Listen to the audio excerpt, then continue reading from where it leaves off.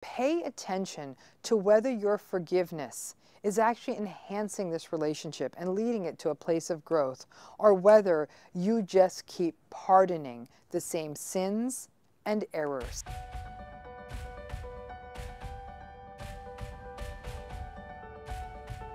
What is a narcissist magnet? I'm sure you have a pretty decent sense of what they are. I like to say that your various narcissistic magnetic pieces are the things that get you sucked in and get you stuck into these relationships. And by that I mean, these are what I consider to be the vulnerability factors a person may have that make them more vulnerable to falling into a narcissistic relationship. Now, to be have sort of these narcissistic magnet qualities, things that draw a narcissist towards you, this can affect the relationships you sort of choose. A partner, a friend, a work situation. These are the people that there's a bit more of a voluntary element, because there's a moment where the narcissist has to come into your life and you kind of have to sign off on it and stick it out. These are elements of yourself that aren't necessarily bad things. They may actually be some of the best parts of yourself. But these elements of you may blind you to narcissism, lead you to make someone who makes a lot of excuses for their bad behavior, makes it hard for you to step away, and may leave you more likely to blame yourself in one of these relationships as well. This series is a part of what I do talk about with people who come to my retreats and other seminars, because what I found is that many people can really get angry at themselves. How did I get stuck in this mess? Why am I in this relationship? Like, I am a smart person. I have a good job. I've got good friends. I'm well put together. Why am I in this situation where I'm behaving like a fool? And people will get really angry at themselves. But when we work backwards, we start to realize that the reason a narcissistic individual was able to get close enough, insinuate themselves into our lives, and stick around, and we didn't show them the door, is because of these sorts of narcissist magnet qualities we have. Things that made it more likely that we became almost strangely attractive to the narcissist, maybe because it was going to make us a little bit more easy to manipulate, or we have to take ownership. It put us in a situation where we were going to, again, be less likely to see the red flags. Now, I tread very lightly as I go into this series. I want to make one disclaimer right up the front. When I talk about these sorts of magnets, this is by no means meant to blame someone. This is your fault for being forgiving. It's not that at all. These are vulnerabilities. But these vulnerabilities, coupled with a lack of knowledge about narcissism, is why you, a wise, well-put-together person, would have ended up in a relationship where you're saying, my judgment's good in all the other areas of my life. These magnet qualities are, again, qualities in yourself that actually play out beautifully in other human relationships, but get taken advantage of in this one. Then when you combine that, having these sort of narcissist magnet traits with a lack of knowledge about narcissism, that's when you can really find yourself getting into these really tricky spaces. The goal of my YouTube channel has always been to educate people and enlighten them about what these patterns are about, so once they start happening, you don't make excuses, rationalizations, and second chances. You see it clearly, and you make a choice that works for you, or you ratchet your expectations to a realistic space. So by understanding what your vulnerabilities are, these so-called kind of magnetic qualities that you have that might draw you in and keep you in, it's to help you cultivate those if they're the healthy pieces of yourself, and also to understand if they're not the healthy parts of yourself, that these are vulnerabilities. And what that means is as you go through life, whether it's picking an employer, choosing friends, or certainly doing something important like choosing a life partner, that you remain mindful that you do have some of these vulnerabilities. These magnets are just as much magnets, things that draw narcissists to you, as they are blind spots. And if you can be aware of that blind spot, for example, if you have a real propensity to forgive people, or you're very much one of those people who loves to rescue people, that you might run the risk of giving too much of yourself to a toxic relationship. By viewing it through a lens of exactly what are these qualities in me that might be making me potentially vulnerable to the charms and the manipulations of a narcissist, you can take ownership. It makes you less of a passive player in this and have you wonder like, yeah, I know this about myself and I really need to be eyes wide open. And you're also going to learn some interesting things like, yeah, there's just not just one magnet you might be holding. You might have multiple magnetic types. So pay attention in this series, and as it goes on, take note of which of these may fit you well, and it may be more than one.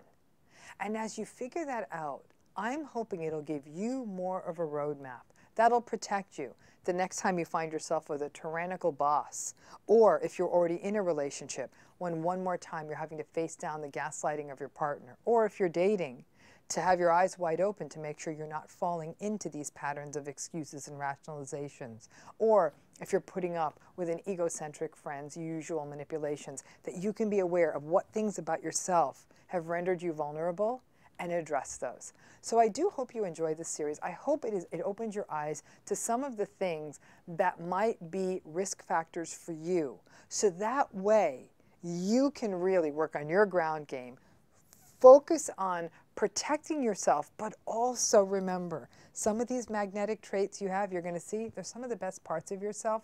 Don't hand them over to the narcissistic lowest bidder. Save them for the people who deserve to see those best parts of yourself. Now, in simple psychological terms, we gravitate to that which is familiar. But it's a bit more complicated than that. Yes, it is familiar, but our family dynamics also shape quite a bit of who we are, including our identities. In a narcissistic family system, the prevailing narratives are that you are not good enough, or that you need to earn your love, or that you need to be a source of narcissistic supply to your narcissistic parent or parents to keep their love, or you are judged on the basis of how you look or what you can do or how good you can make your parents look. Everything in a narcissistic family is conditional. The other things that get learned in a narcissistic family system are that you learn to push down and deny your own needs. You learn to enable the narcissistic parent. You learn to get accustomed to being gaslighted and manipulated. You may become accustomed to the silent treatment, and invalidation may feel normal. What you do not get as much exposure to in a narcissistic family, honestly, if you get any exposure to it, is unconditional love, the opportunity to talk about your feelings, or encouragement to explore your interests, or to even just simply be seen or be heard for who you are. So with that backstory from your childhood, as you get propelled into the world of adult relationships, you can see how it becomes a setup for a vulnerability. Yes, we do gravitate to that which is familiar, but sadly, we also become trained. If you're from a narcissistic family, you get trained to endure toxic patterns such as invalidation, gaslighting, or manipulation. Having a narcissistic parent renders you vulnerable at the level of identity, behavior, expectation, and self-esteem. And in this way, you can be very blinded to the red flags that a new partner or boss or roommate or friend may be waving in front of you, because honestly, these red flags are all you've ever known. The dark side to this, especially when it comes to partners, is that when you have a narcissistic parent, you may be more likely to walk away from a healthy partner if you get one. The confusion and triangulation of your childhood mean that you may gravitate to partners only where there is confusion and triangulation, and you may write off healthier partners as boring or give the great excuse that I hear from people all the time, there was no connection. Now, in many ways, in this situation, the narcissist is just being the narcissist, okay? You meet a narcissist, they're just being a narcissist. And you may, without awareness, float into the pattern of enabling. You are so accustomed to enabling, to giving second chances and making excuses and creating rationalizations, that doing it in an adult relationship becomes second nature. You did it as a kid, why wouldn't you do it as an adult? So what are you supposed to do if you come from a narcissistic family? Utmost and foremost is to gain knowledge. Learning about these personality patterns, becoming aware of how they work and how they impact other people, it becomes absolutely critical. Because once that light bulb goes off above your head, you're going to start seeing all of it more clearly. Now, I've worked with countless people who have said to me, you know what's interesting, Doc? I haven't dated or married just one narcissist. This has happened over and over again. My guess is that part of this cycle for people who keep doing this is that they just didn't understand what these patterns were. Honestly, for all of you, once you really know it and get it, the cycle may still happen because of trauma bonding and things like that, but it's definitely less likely to. Narcissistic family systems also render you more vulnerable to patterns such as trauma bonding and even codependency. As a child, you associated these chaotic, emotionally abusive, and manipulative patterns with love. And then in adulthood, the same thing. And you make excuses for the narcissistic behavior again. Codependency, or any pattern associated with always trying to make it right, can be a dynamic that is quite often observed in narcissistic families and can also be reproduced in adult relationships. Knowledge may be a key pathway to undoing these intergenerational cycles, but so too is doing the deeper work of therapy. And this may be trauma-oriented work, or it may also just be the deep dive into your schemas and expectations and your sense of self, so you can learn about how your early relationships affect you now, and you can start putting an end to some of that narcissistic magnetism you've got. Now, this can be a difficult cycle to end because there's something so familiar about narcissists that for a lifetime, you might feel an almost inexplicable draw to them. And not just in your relationships, but also in your friendships and in your workplaces. And even as other people will say to you, why do you let that person treat you that way?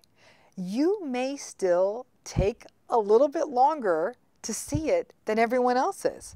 Again, this is why awareness of these kinds of personality patterns and you doing your own work on you becomes so important.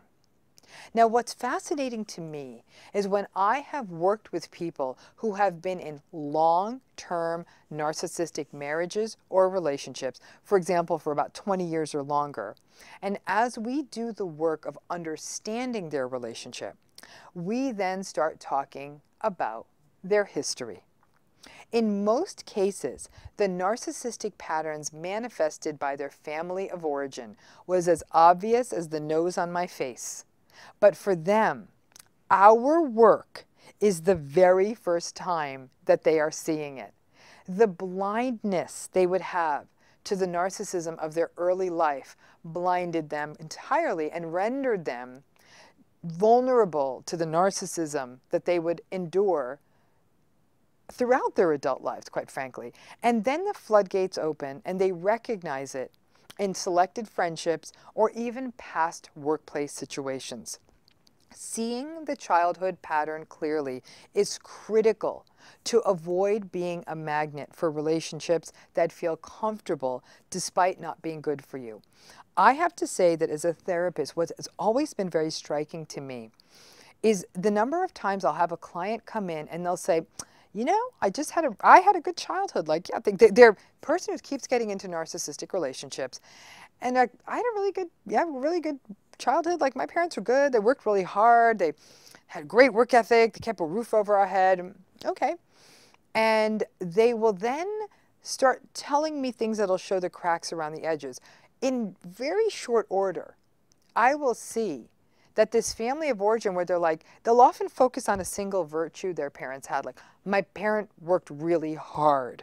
Or despite everything, there was always like a new toy at Christmas. Like, they'd sort of give me the story like the parent did the best they could.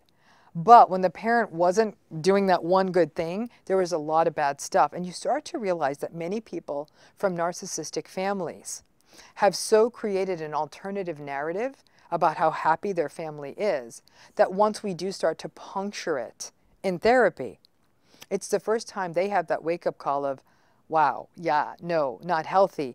And as that happens, they start realizing that as adults, they've been enabling their narcissistic parents over and over and over again. And that building that enabling muscle in a way is why they keep getting into narcissistic relationships, because they're just so good at enabling. In that case, the enabling needs to, the enabling needs to stop with your parents. You need to stop doing that. And once you stop doing that, you may actually be in a better position to detect the narcissistic relationships around you. About how overly empathic people can really be narcissist magnets. Now, the term empath is one that has been floating around for a while. And in general, the term signifies a person who is extremely attuned and extremely empathic. And there are wonderful things about this. A deep attempt to be present with other people. They're very connected into their own emotional states. They're able to be responsive to other people and to their emotional states. But there is also a dark side to this, of an empath getting lost in their vortex of another person's emotional world, almost giving themselves up to be there for other people, experiencing psychological distress themselves because they feel so much of other people's pain, and struggling to set boundaries with other people because of their deep empathy and their unwillingness to walk away or stay away. Now, I find it difficult to say that anyone out there is overly empathic, because I think empathy is a wonderful quality. It's absolutely essential for healthy human relationships. But when that abundance of empathy translates into giving more for others to the neglect of your own self, or over-giving to other people who just take, and do not reciprocate, the abundance of empathy can be risky for the extremely empathic person. As I've often talked about on this channel, empathy is good. Like I said, it is the stuff of the healthy relationships. Empathy in and of itself is the ability to not only be aware of others, but also to be self-aware. So, why are overly empathic people magnets for narcissists? Because, simply put, the empathic person cares. And the overly empathic person not only cares, but keeps giving and giving and giving, because it is simply what they do. And the narcissist keeps taking and taking and taking because it is simply what they do. The short answer is the overly empathic person lets the narcissist get away with their BS and never calls them on it, and just keeps being very sweet to them. It is actually the ultimate setup for a narcissistic person. And because a hyper or very empathic person is not cynical enough to look for red flags, they tend to miss most of them. And they try to keep seeing that narcissistic person in their behavior through a lens of compassion. Now, people who are overly empathic often believe that giving and feeling and being present with another person is what human relationships are supposed to be about. And in most cases, except with narcissists, they're absolutely correct. And in many human relationships, this abundance of empathy may actually have done quite well by them. But sadly, we live in a world in which people often take advantage of overly empathic people, even people who are not narcissists. I mean, listen, you know how I feel about this, and I think that in a world that is becoming increasingly uncivil and polarized and competitive and entitled, it is very easy to devalue empathy and in turn to devalue empathic people. Overly empathic people are at the greatest risk of giving those narcissists second chances, third chances, fourth chances, 100th chances. They often forgive. They try to see the narcissist's point of view. They rationalize. They keep focusing on compassion. For example, they will make excuses on the basis of a difficult backstory the narcissist may have had in their life and try to use their hypercharged empathy to heal the narcissist and make it all better. A very empathic person hates the idea that someone can't benefit from love and compassion, and they definitely don't like the idea of just letting someone go. It doesn't compute for them. They say, that's not right. I am going to be compassionate. It's who I am. Now, once a narcissist starts to see that they can do what they want, and the very empathic person that's with them keeps letting them get away with it, the narcissist becomes a spoiled toddler who will start testing every limit. This is not to say that the empathic person in the relationship will not be hurt or even angry or frustrated. They will. But they'll just continue to keep issuing second chances again and again and again because everybody in their book deserves a chance and everybody deserves to be loved.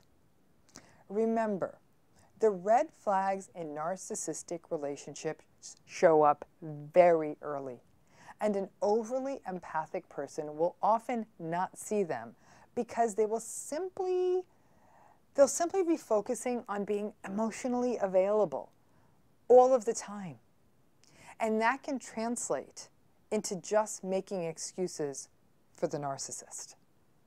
Now, I've had the pleasure of working with very empathic clients throughout the course of my clinical career. And I've seen many of them get very lost in narcissistic relationships. They'll often come into me, to work with me, looking like the walking wounded. They'll simply, literally, almost not understand what's happening, and that no matter what they did, their partner wouldn't change their behavior. Because now you know, narcissistic people don't really change their behavior. And actually, where the hyper-empathic people really start noticing the cracks in their relationships is after they have children.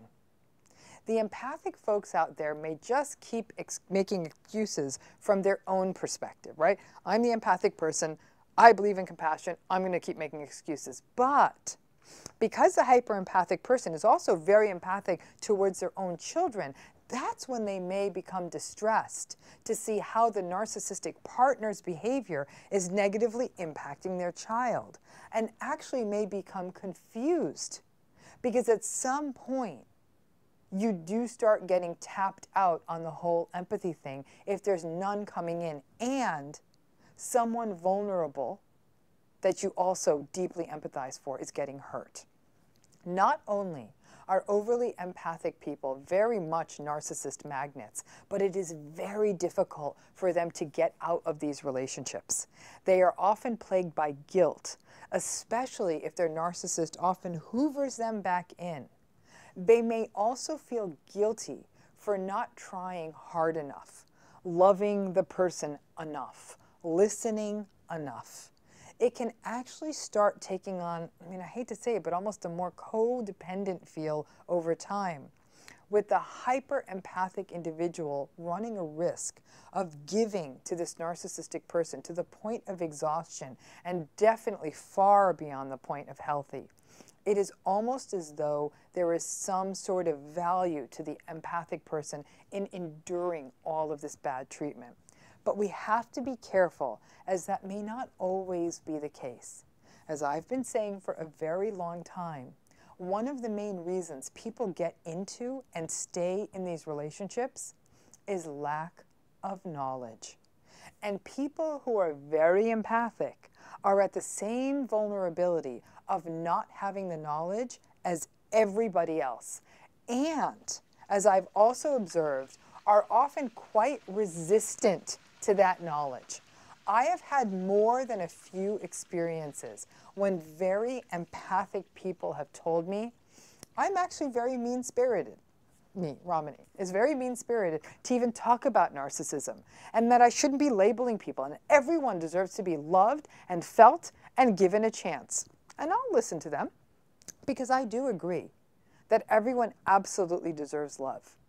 I also believe that nobody should ever have to endure any form of abuse or invalidation in the name of making a relationship work. It can take a while, but over time, once the patterns are laid bare for people who are very empathic, there can be a slow transformation and painful acceptance of the narcissistic relationship that they are in. But even with that knowledge and acceptance, some very empathic people stay in the narcissistic relationship.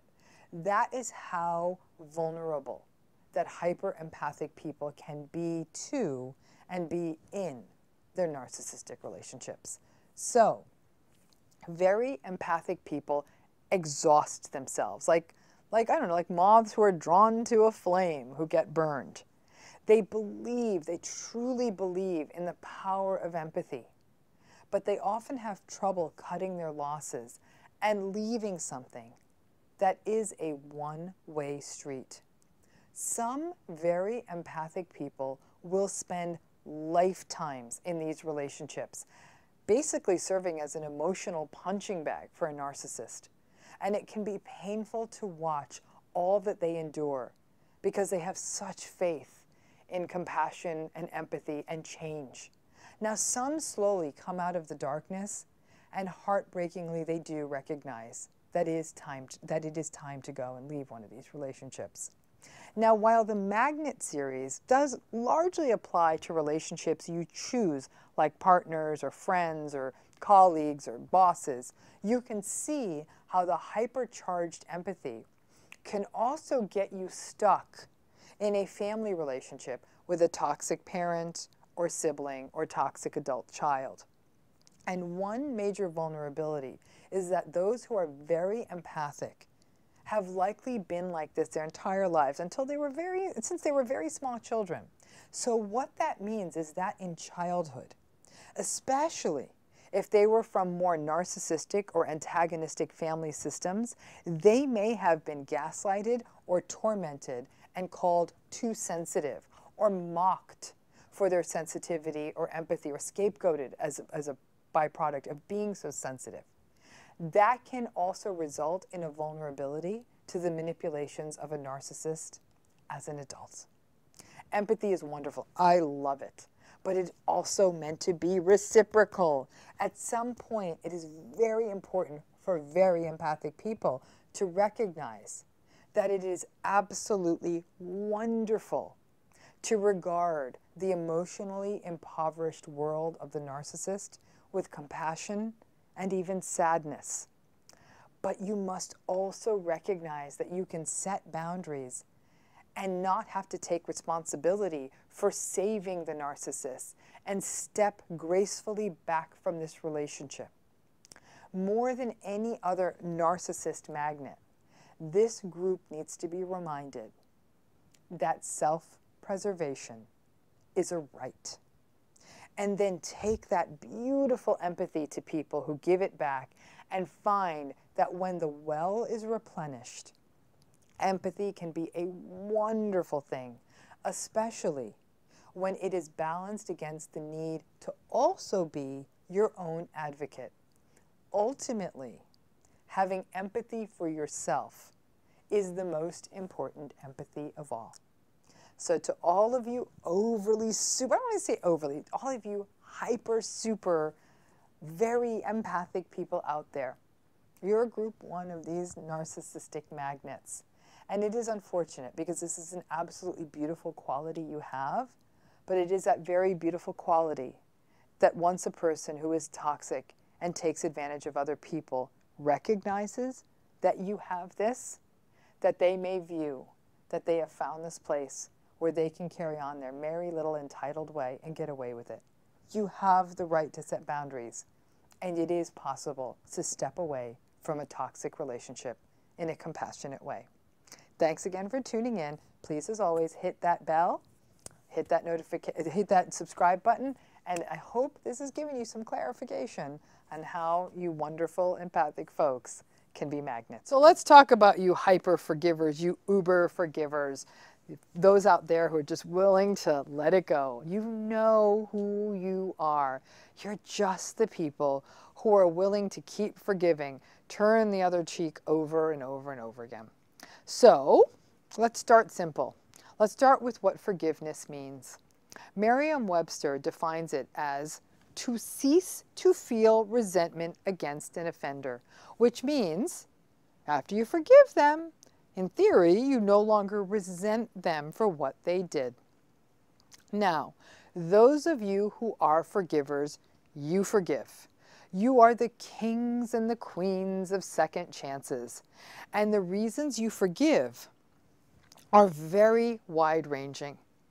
Your reasons may be because you believe it's the right thing to do, because it's maybe part of your religious teachings. It could be because you hope that once you forgive the person, that they will change, because you might believe that everyone deserves a second chance, because you believe that whatever it was all a big misunderstanding, because you're afraid what will happen if you don't forgive them. Now, forgiveness in and of itself is not a bad thing. Wise, wise people have written about the virtues and the health value of forgiveness for a very long time. And as I have talked about it in other videos and written about in my books, forgiveness, despite all its benefits, just doesn't work with narcissists. So, then why are these hyper forgivers amongst us such narcissist magnets? Well, first of all, because they keep letting the narcissist get away with everything. And that may be that the narcissist is lying or cheating or doesn't have empathy or just may be plain being mean. The forgivers forgive, they turn the other proverbial cheek, and then it happens again. For a narcissist, it's got to be like living in a Monopoly game with endless get-out-of-jail-free cards. Once there is a sense that you will be their enabler through your forgiveness, they're going to stick around because you aren't holding them to a standard. Now, as a forgiver, it's not that you stepped into this situation planning to be an enabler. Instead, it is more likely that you brought your spirit of forgiveness to this relationship as you have to many other relationships. But you may not, again, this is the knowledge piece, you may not have fully understood the difference between narcissistic individuals and healthy people. Listen, nobody, not me, not you, not anybody, behaves well all of the time. We all make mistakes. And if we are fortunate, the people who we may have hurt by our mistakes forgive us. And then we receive that as the gift that it is, and we do not make that mistake again. The forgiveness to me is a gift, but it's also a call to action that we be mindful and never again engage in that hurtful behavior, and we take responsibility. And if it turns out that the thing we do cannot be changed, for example, maybe we have a job that requires to work late all the time, which may mean we are, unable to ever be home for dinner.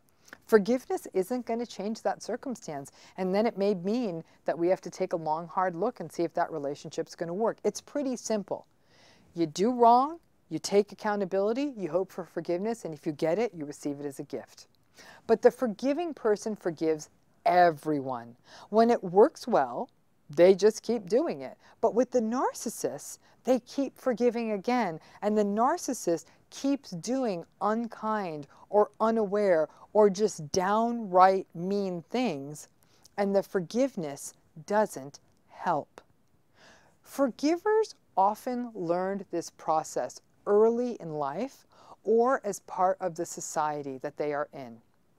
Now, sadly, forgivers themselves may actually come from narcissistic family systems in which forgiveness was a way to keep giving a narcissistic parent or other family member a free pass. And then it becomes a habit, and then the forgiver might find themselves just taking that into adulthood. And it's such a shame, because forgiveness is such a divine state. And when a forgiver keeps experiencing invalidation and the cycle of abuse with a narcissist, it can be demoralizing and test the forgiver's faith in people and in the world at large.